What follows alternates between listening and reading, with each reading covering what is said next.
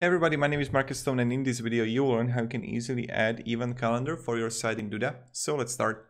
First, what you want to do is just come here and click on the here add section. When you're going to click on it, you will get here and you need to find events. Here you can choose which event you actually like. And let's just choose, I don't know, this one here. It doesn't really matter. Click save. And just wait until it loads on your site, and voila, we got it. So you can literally edit everything, but you're gonna see it here, the Google Calendar. You can also find it in widget, I guess, yeah, Google Calendar.